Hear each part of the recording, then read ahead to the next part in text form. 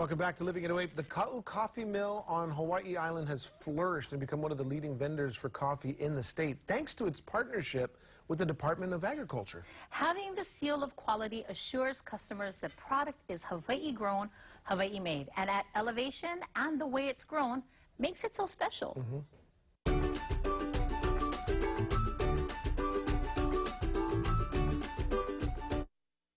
A total of about 8,000 acres, but KHON2 Coffee Mill sits on 1,700 acres, and it is good. Joining me now on Living 808, Louis Daniele in sales and marketing, and owner Ed Olson. Thank you guys for being with us on Living 808. Tell me, the coffee's good. Thank you for letting me have some. But tell me what the difference is, because KHON2 Coffee is a little bit higher elevation up here. Does that make a difference? Yes, definitely. The elevation makes a big difference in how our coffee is grown. Certainly the southern exposure gives our beans a little harder quality. Our soil types, we have great soils here. We have ash-based soils, which other regions don't have. So we have 2 to 55 feet of this stuff, which makes our coffee really grow very well. KHON2 is known for high-quality sugar and high yields of sugar coming out of here, and the same has translated into our coffee. So very high-quality coffee coming out of here, and very high yields also. Perfect. Hey, Ed, tell me why you started this whole thing. Why is KHON2 Coffee here? Well, we had this property that we'd bought from the old brewer company. I was very fortunate, I was able to come in and buy many thousands of acres. And then I says, I want to put it back to work. I want to provide some employment for the former sugar workers in this area. And there were coffee farmers here who were displaced sugar workers, but the coffee mostly went up to Kona and got mixed into the Kona. And I said, you know, this is good coffee on its own. It should have its own coffee mill, its own product to be sold. So I put this mill together, and it's worked out very well for us.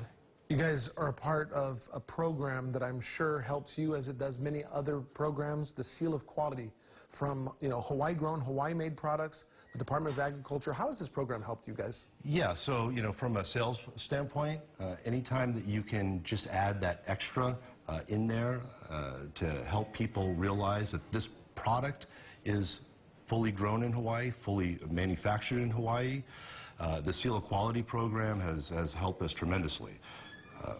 People expect really high quality material coming out of here, and that Seal of Quality just helps them to recognize the very high quality coffee that is in every bag.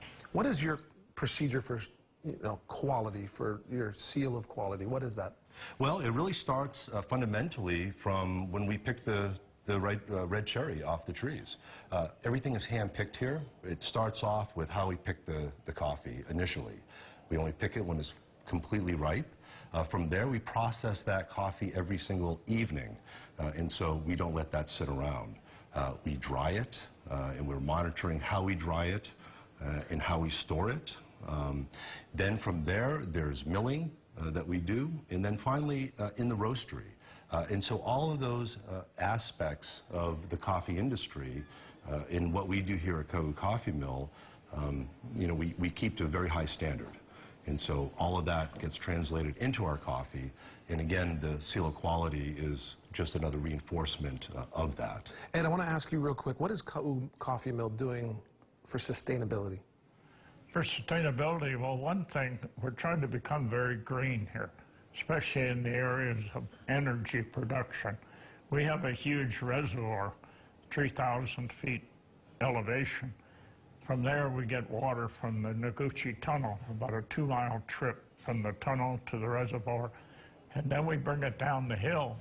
And then we have what we call our green energy plant. We have a water turbine that will produce enough electricity to feed all our operations here on the farm, the coffee mill, the husking plant, the machine shop, and have enough leftover electricity to light up 40% of the town of Tahoe. So we are really a green enterprise at this point. Well, thank you for all that you do. Thank you for producing great coffee and not just coffee, but macadamia nuts too, and maybe we'll talk about that in another segment. But thank you so much for being with us on Living 808. Great, thank you Appreciate so much. it. Thank you, sir. Thank you. My pleasure. First of all, I never was a coffee drinker until just a couple of years ago. And then I have a little bit of coffee with my creamer. But boy, their coffee and the flavors that they have are so good. And when you walk into their shop, the aroma of all the different flavors are just amazing. And you're getting it fresh right there, right from the land. And when you visit them, you can taste all the little coffees. It's great. You can taste little sips of all the different ones and make sure that you like it. That's awesome. Yeah, it really is. Coffee mill. Coffee mill. Love It's great. Yeah.